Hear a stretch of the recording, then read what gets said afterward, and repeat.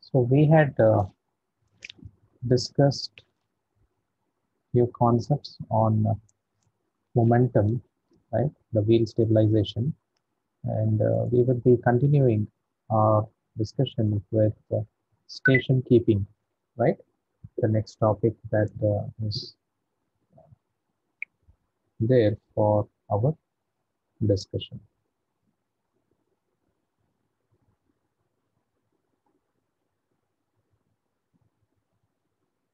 Okay, so you can see that station keeping is something which is relating to your base station, okay? And it makes sure that the satellite is in place. In addition to having its attitude controlled, uh, it is important that a geostationary satellite be kept in a correct orbital slot. So what do you mean by orbital slot? If in case we have this geostationary uh, orbit, okay, which is about 38,000 to 40,000 kilometers from the Earth's surface, right? So we should maintain that distance. So station keeping is something to deal with all of these parameters, which helps in maintaining its position. So the equatorial ellipticity of the Earth causes the geostationary satellites to drift slowly, not only because of the equatorial shape, but also because of the atmospheric pressure, okay, the atmospheric parameters, and all other stuff, right? Okay. Then one or two stable points, okay, for example, 75 degrees east and 105 degrees west to counter the drift, okay. So this drift is happening because of the external parameters. So in order to counter this, okay, we use the velocity component is imparted to each satellite, just like how you have seen these thrust busters, right? The thrusters, the thrust jets. So these thrust jets are activated, and once they are active, you will be able to make sure that it is back in track. So the satellite by means of jet, which are pulsed once every 2 to 3 weeks. So which means the small error, the minute error that you see will keep getting accumulated, and because of which, you can see that every 2 or 3 weeks, so at least 15 to 20 days, okay, we will make sure that these jets are activated and slightly they are brought back in place. Okay. This results in the satellite drifting back through its nominal station position, coming to a stop and recommencing the drift along the orbit until the jets are pulsed once again. So once this happens, okay, we make sure that it we give some time to the satellite, okay, to again get on track, and once it's on track, okay, um, we wait for another 15-20 days, and once it is done, okay, we will find that these errors will keep accumulating. Once the errors are accumulated, then we will make sure that we rectify it by the use of jets which are activated again. These maneuvers are termed east-west station keeping maneuvers. So which means um, it is responsible to make sure that they are inside the orbit or in the orbit. So it is not north and south, it is east and west. So it might go a little left or it might go a little right. So in order to make sure that we keep them in place, we use this concept called east-west station keeping. Satellites in the 6, 4 gigahertz. Okay, this is uplink and downlink. So uplink frequency and downlink frequency band must be kept within plus or minus 0.1 degrees of the designated longitude. And in the 14 to 12 gigahertz band, it's about 0.05 degrees. So which means a lot of precision is needed with the higher frequency band. And with the lower frequency band, it can have about 0.1 degrees.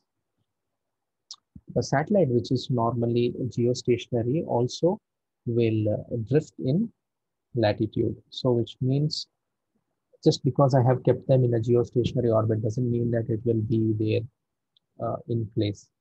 But we have to make sure that even that is done. Okay. So the gravitational pull of the sun, moon, so all this causes an error. So how much of error? It's about 0.85 degrees per year. So there is a deviation or angular change of about 0.85, close to a degree.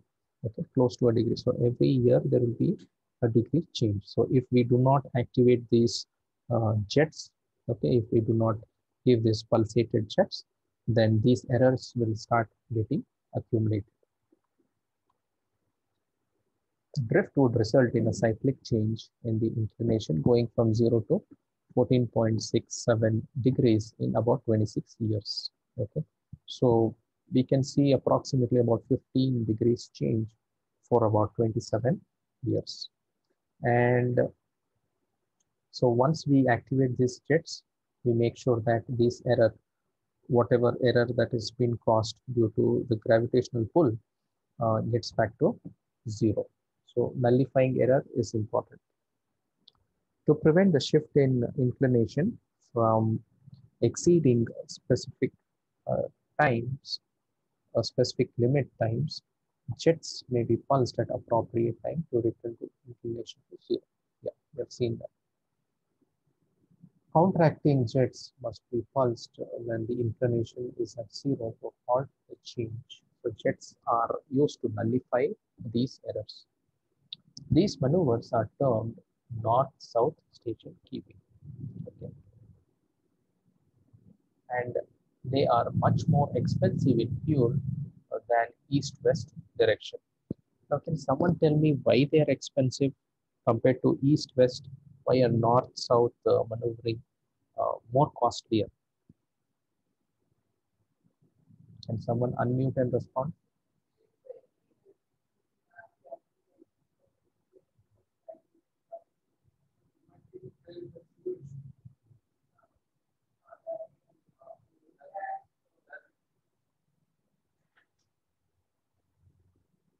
Why is north-south maneuvering more costlier than east-west maneuvering?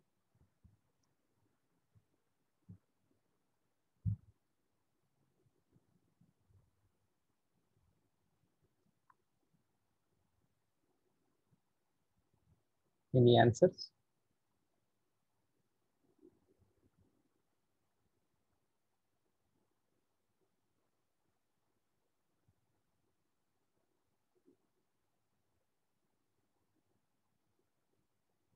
Sai Karthik,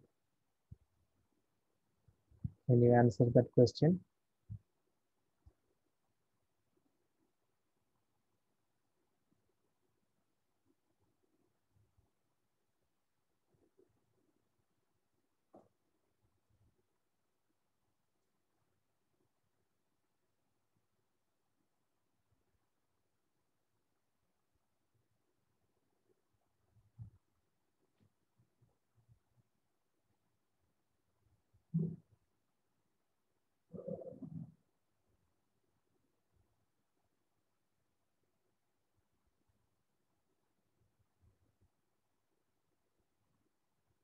Anybody wants to give me an answer?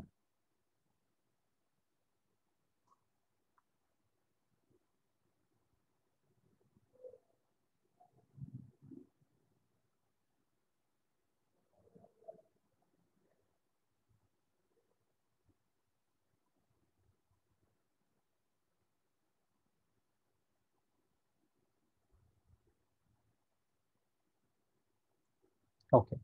So normally what is going to happen is because of the centrifugal force, okay, the satellite is already in swing, okay, in swing, which means it is in its orbit.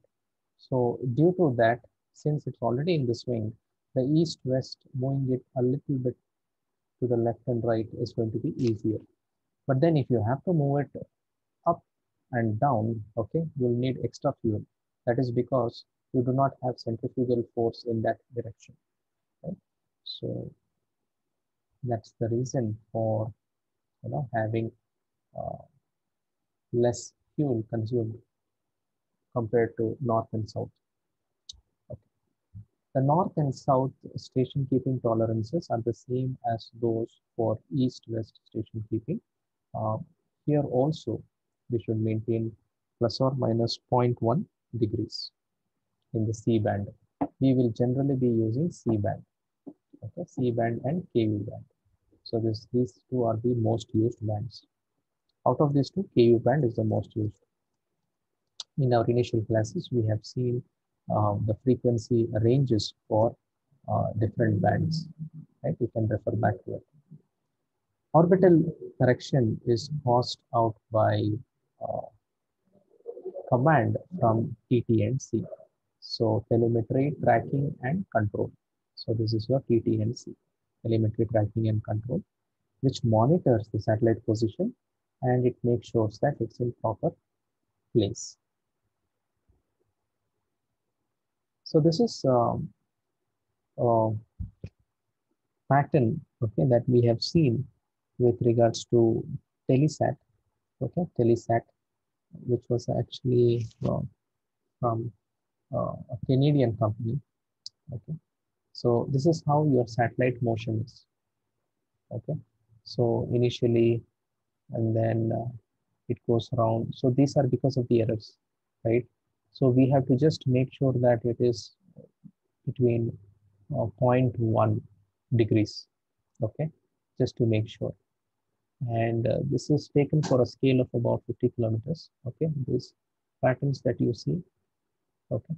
So keeping it in its orbit is actually very essential because once it goes out of orbit, as you all know what happens, it will actually get into something called graveyard.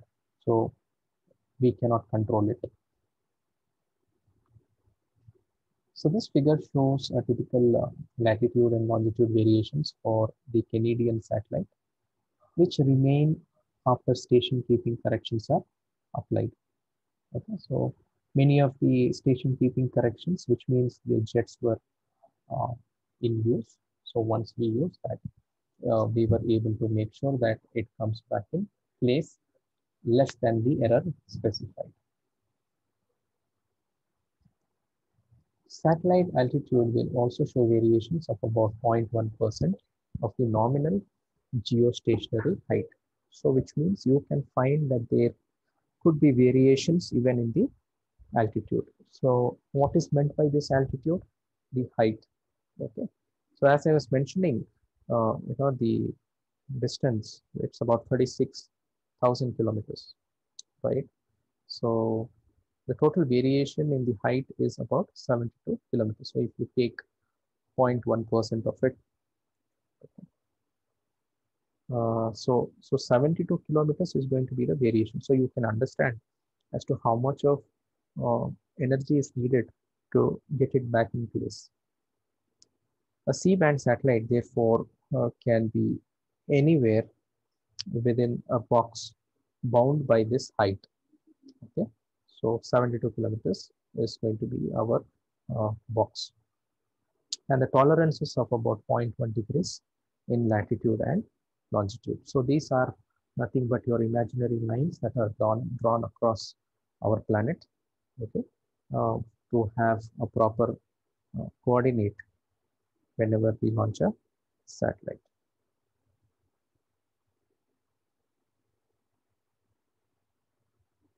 Approximately the geostationary radius, okay, radius is from the center, right, is about 42,164 kilometers. So we will be using this uh, value when we are trying to solve problems also, okay, which is a standard value about 42,164 kilometers. And the angle is 0.2 degree, which subtends an arc of approximately 147 kilometers. So what we are trying to say here is whenever there is an error of 0.2 degrees, so this distance will actually increase. So first, it will be like this, then slowly it starts coming back in place, and then it is proper. So as your degree increases, as your degree of error increases, okay, the box needed to contain them, or if the radius is going to extend. Now this is how you can actually visualize, okay, wherein a rectangular box, okay, shows the positional limits for a satellite in geostationary orbit in relation to beams from a 30-meter and a 5-meter antenna. So suppose I have a big 30-meter antenna. So the pattern of signals that will be sent through, okay, is only this short coverage.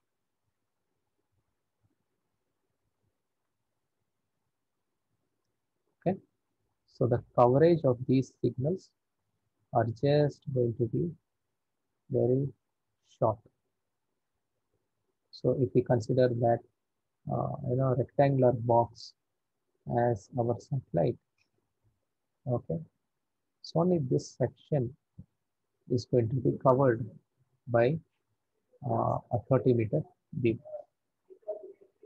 But if in case we change it to 5 meters, okay, so now you can understand the whole box or the whole rectangle is actually covered by our beam. So which means we have to opt for values which are lower. So as it is lower, okay, the higher is the coverage. It is just like your torch. Okay, when you on the torch and place it against the wall, the far you go, okay, the more the light spreads. Okay, so which means the coverage becomes higher.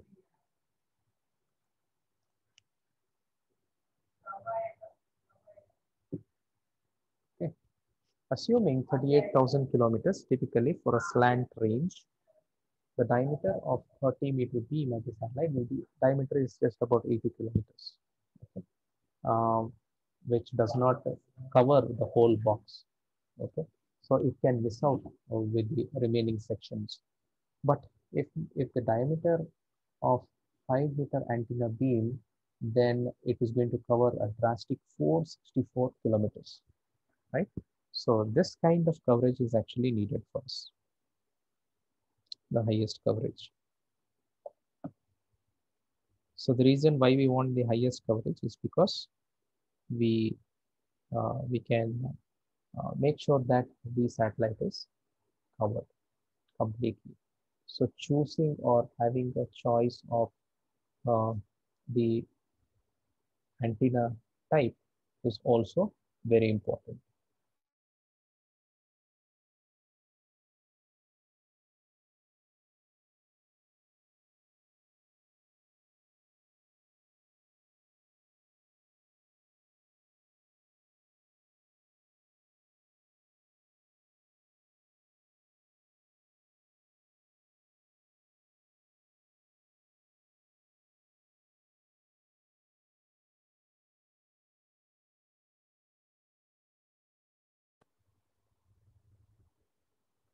Okay, right. So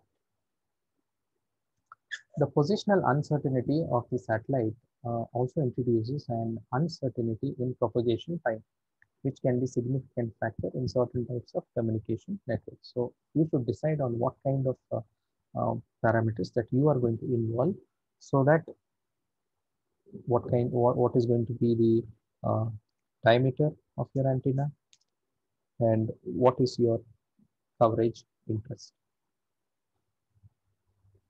By placing the antenna in an inclined orbit, okay, when the orbit is inclined with certain degrees, a north-south station keeping maneuvers may be dispensed with. So if it's an inclined orbit, okay, which means it is not exactly parallel to the orbital plane, then we can use the north-south station keeping. Suppose there is 0-degree inclination, then we can use east-west maneuvering. Okay, it is just like a straight line if it's a 0-degree inclination, but it's a slant line when it is a when it's having a non-zero inclined orbit.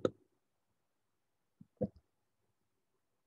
So due to which what is going to happen is they have to carry fuel a lot of fuel in order to make sure that these specifications or these requirements are met. Okay. The savings in weight achieved by not having to carry fuel for these maneuvers also allows the communication payload to be increased.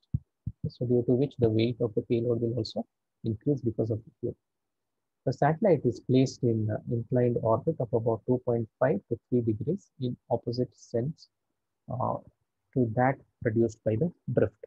So we calculate as to how much drift is going to happen, and accordingly we make sure that the orbit is inclined, okay, just about 2.5 to 3 degrees. Okay, over a period of about half the predicted lifetime. So which means, normally, as I told you in my previous lectures, your satellites will last for about 15, 20 years, right? So when I say half time, so it's probably about 7, 8 years. So it's then, things starts getting worse. So when I say still things start getting worse, the errors will increase. Probably the motor windings will become malfunctioned. Okay, so many other parameters, and its battery capacity also will start decreasing. You can take the example of your cell phones, right? Where initially when you purchase, the backup is good, but then as you keep on using, okay, what happens is uh, you do not find the same backup as new one, right? Okay. So having a good battery technology here with satellites is a must. Will change to equatorial and then continue to increase in inclination. So as it keeps becoming old, the the angle of inclination starts increasing, and because of which we will need more fuel to actually maintain it. So the maintenance cost is going to be too high. So sometimes what these engineers will think of is, just to leave that, because it's going to cost more to maintain it than the outcome of the satellite. However, this arrangement requires the use of tracking antennas at certain ground stations. So this was about your station keeping. So next we will see something on your thermal control. So thermal control is a very important parameter, okay, wherein it needs to have proper temperature maintained. If not, those components which are inside are going to suffer the thermal outage. Okay, so just have a look at these points mentioned.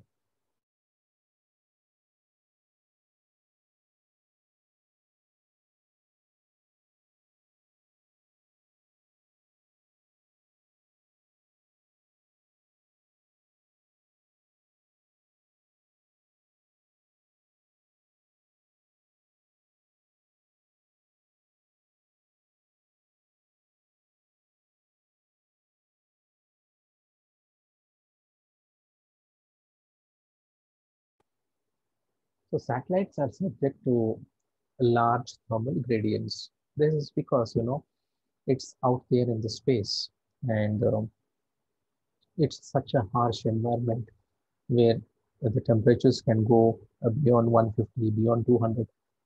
Your boiling point is 100, so it goes beyond boiling points.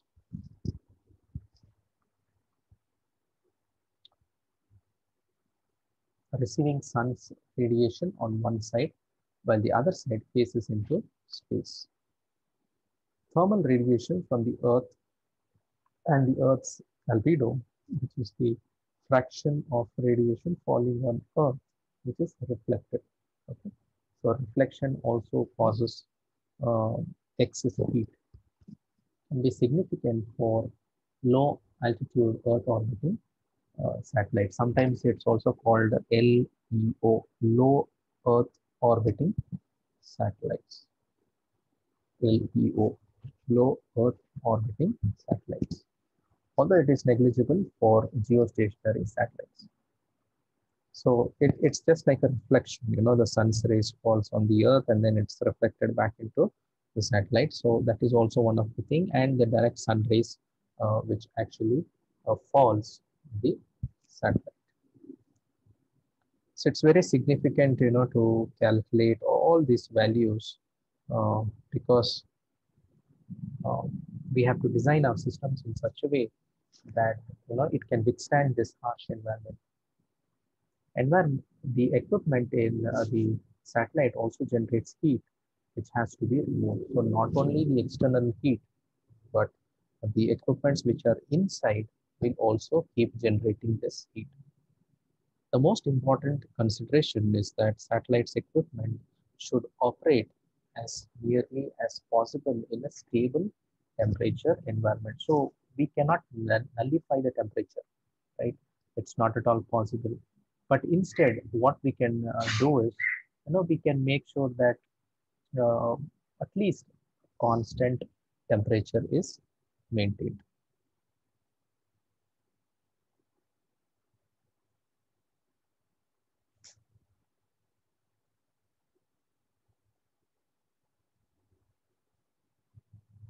Okay.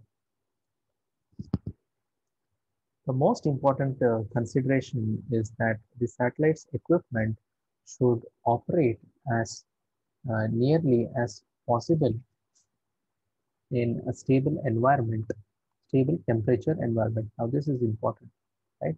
Having a stable environment will actually help us not only thinking of nullifying, but at least maintaining these temperatures. Thermal blankets and shields may be used to provide insulation. So we should make sure that we use blankets, okay, the thermal blankets, which can help us in withstanding the heat and protect the equipments which are inside. Right. So radiation mirrors are often used to remove heat from communications payload. So we have mirrors, okay, which will actually take out the heat which is generated inside the payload. Okay. The mirror thermal radiator uh, for the Hughes HS376. Okay, that's an example of a satellite. So these mirror drums surround the communications equipment shelves in each case and provide good radiation paths. So which means whatever radiations are coming inside, that is being mirrored outside. Okay, so it is channeled outside. So because of which the heat doesn't get generated internally. Okay.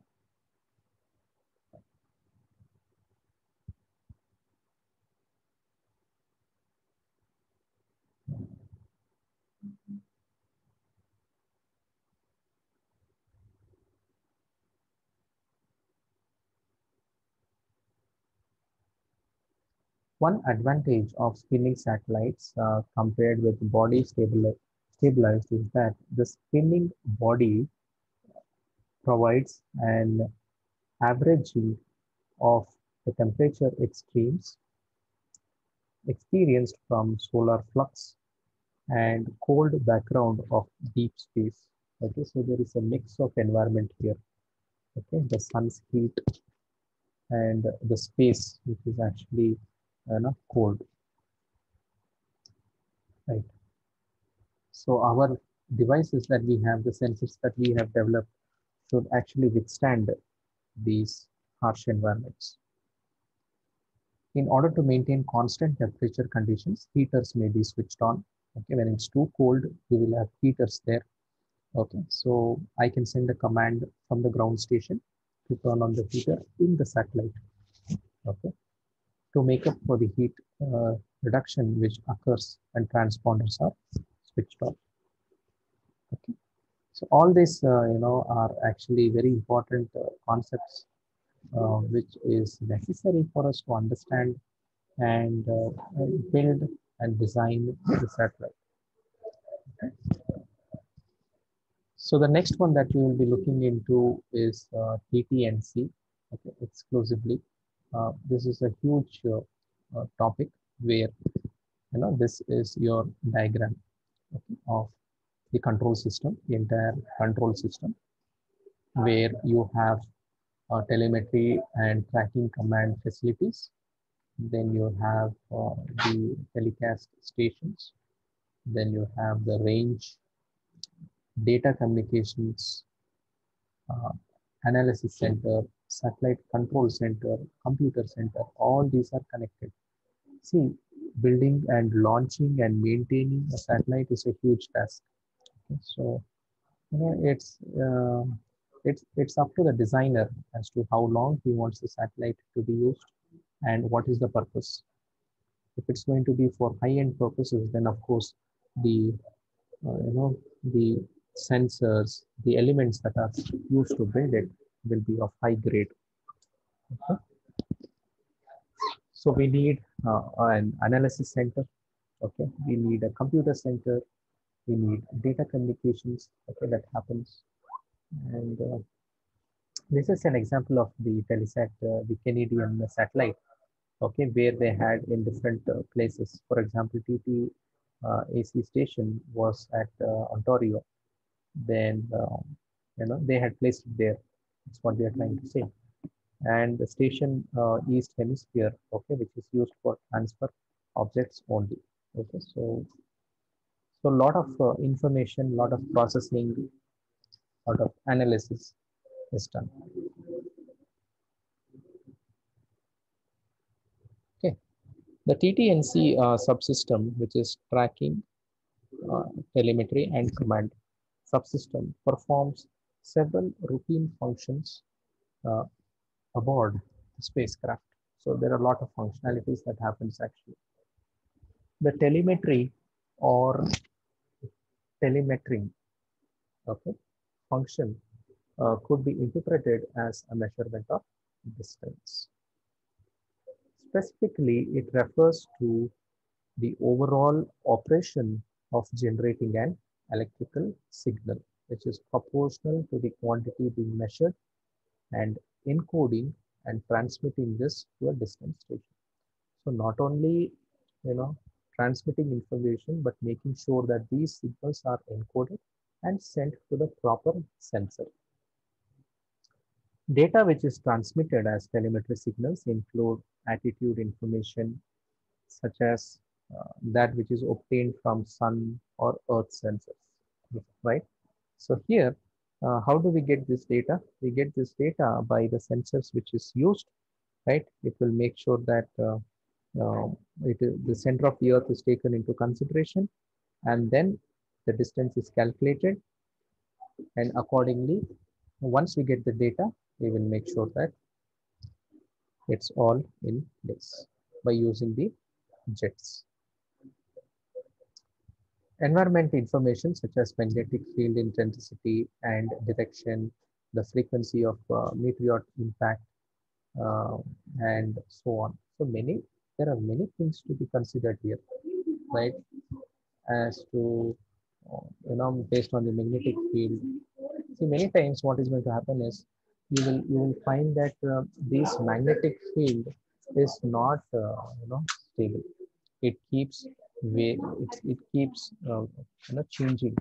So which means I cannot actually assume as to what is going to be my field intensity. So when I'm designing my system, I will just make sure that it is built for the worst. Okay, so that it can sustain all such things. Right. The spacecraft information such as temperature, power supply, and stored fuel pressure. Okay, so how much of pressure is there inside? What is the level of fuel? These days, with this automation in place, you have a lot of information, okay, that is actually on the dashboard in many of the cars. So just imagine the amount of information that will be available or, to be analyzed with a satellite. Certain frequencies have been designated by international agreement for satellite telemetry transmission, just like how we have signals for the frequencies meant exclusively for Bluetooth, right? So we have certain spectrum allocated for the communication with satellite. So that is exclusively meant for telemetry purpose. Okay. So telemetry signals are actually used for keeping this in place. During the transfer and drift orbital phases of satellite launch, a special channel is used, the omnidirectional antenna. So we use antennas, we use dipole antennas. So based on our requirement, okay, we make sure as to what type of antennas are needed. So based on the application.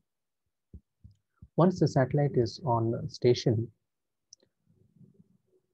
one of the normal communications transponder may be used with its directional antenna. Now here we call it a transponder because it can transfer and it can also receive, transmit and receive information.